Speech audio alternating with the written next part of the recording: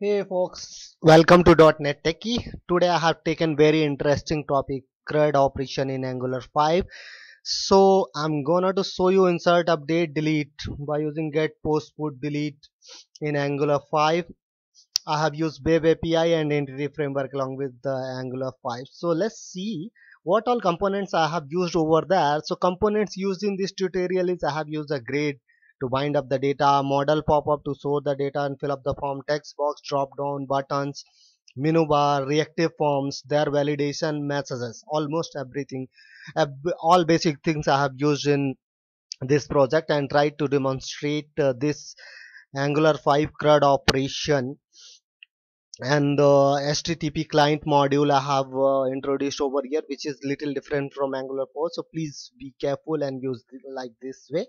So let me take you to the project, how my project is looking. So by end of this lesson, you are gonna to learn this. This is my beautiful UI where I'm having home tab. In the home tab, like I'm having this by default page over here, which is loading all of my data in the inventory. So it's like inventory management system where I have added new item, update item, delete item, and so all the item. This is like I have given a link for .NET Techie tutorials where you can learn Angular 5, Angular 4, Angular 2. So let me show you. So end of this lesson how my UI will look for the add new item. So let's say I'm gonna to add let's say apple simla. Okay, so let's say code apps quantity. I want it 100 per unit. Price is, let's say, 15 rupees, and just write apple. Select a category. So what a beautiful this drop down is. The moment everything is filled up, it's like insert button is showing up and enabled. Here beautiful validation is there where in all the required fields, if you are not filling up, it will do like this. So I'm clicking on the insert operation. See how smoothly and how quickly you have seen the message. It has been inserted successfully and the message icon was really beautiful. Let's see apple symbol has been inserted or not. So let us go and check it over here. So let me go over here, and apple symbol is the last entry which I found over here. Okay, fine. Let's see update, how update can be done. So let us take the example of this 30th, and 30th is the last one which I have inserted. Let's say I'm taking apple symbol 1, and this price I'm reducing, quantity I'm reducing to 90, and price I'm increasing to 25, increasing to 25. Let's say update it. Yeah, how smoothly and very quickly it has been updated and message has gone. So it has become apple symbol 90 and 25. It has upgraded over here. Let me so delete over here. So let's say I would like to delete the same one or any other one. So let's say I want to delete, let's say 30 only. Okay, I'm saying delete it for me. So it has gone. So this is what you are gonna to learn. This is a menu bar. In the menu bar, click. I am opening the pop-up, different pop-ups, and the controls, and these are the controls, reactive form controls, and validation has been done over here. So this is all what I'm using currently over here. Let me show you in the code how this CRUD operation I have achieved it. First of all, I would like to show you here. I have created my inventory service, and here is my inventory controller which is doing my job to talk as an entity framework and SQL server. So here is the get all the items method, here is the put all item method, and then post item method, then dispose, and above that delete item method. This is my service, restful service, which is running over here in the browser. So this is the is where my service is running. Okay, so that was the part of the service which is getting managed by Web API and Entity Framework and MS SQL Server. Let's go to the Angular code over here.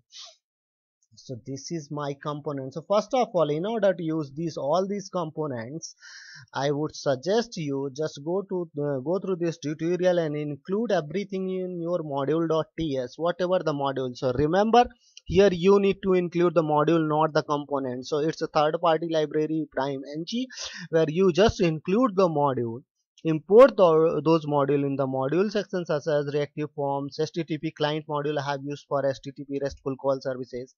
This is Grovel module, forms module, data table modules, all those stuff I have imported over here. This is my app component.ts where I have used those modules. So menu item, menu bar, dialog, forms modules, message, select item, panel, all those things I have used over here. So let me show you where this all code is coming from.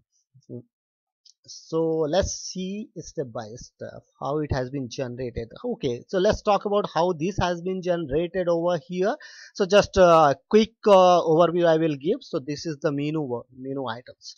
So let's go over here, and I have assigned to item 1 or item, and let's see where it is. So on the ng on init, I will be having that particular method where these are the item ones, and I'm filling up this array. These are the command which is asking me to open those particular dialog boxes to do the operation. So add, edit, update, and all delete dialog boxes it is opening for me. So this is the menu bar from here. Okay, so I will collapse over here. Let me show you how I'm doing the insert operation. So let's go to on insert method. The moment I come here, open this and click on this insert button over here, what happens? So let me explain to you guys. First of all, this is my insert form, and I have used form group control, and in this control I'm just reading the value of my form controls, all the form controls, and sending to web API. So this is my form control, this is my form which is giving me the value. This is my item particularly. So item is a class for me, and I have created assigned the value into the constructor. This is message which Grovel message is coming for us and goes in 2 seconds, and here I'm posting this to API URL and item. So on the body I'm posting what is API URL over here. My API URL is 54964. Here is my API 54964 which is running over here. So this is my API URL. Okay, let me see where it is. Okay, so we were on the on insert part. So we are here, and it came over here, and item I have sent it. If it is error, I am showing this message. An error has occurred, please try later. And if it is success, I'm just comparing whatever the name I have sent over there into the web API, that name is there or not. That means if it is there, we have successfully inserted it, and we are showing the message over here. So this is about the insert part over here in the CRUD operations. So this is how we have done. Let me show you the HTML of particular part. So this CRUD operation HTML over here, so I have written very nice and clean HTML where each and every part is commented. Add new item HTML. So it's a start, insert form group. On that, submit on insert method we are calling over there, and in that we have given very nice controls, their particular validations, and all the font awesome classes for different kind of things, and these are the things which we have given. This is my HTML. This is the way to wind my drop down list as well, and so that it looks like this. So this is my part. Okay, let me show you. So this is update part over here. Even I do have all items same whatever I'm displaying in the landing page, it is displaying over here. So I hope it is clear to you what I have done. So I have already told you what all the components I have used it and how I have used it. If you are not familiar with how to use ng prime in CRUD operation with Angular 5, just watch my previous video where I told you how to use all these components.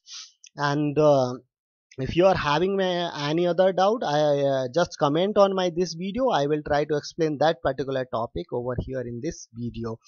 Moreover, I will explain how this form and validation has been done in separately, and so just request that, and how get post put and delete is working over here. So separately I will take a session for that, and I will explain. Thanks for watching this. Thank you. Bye.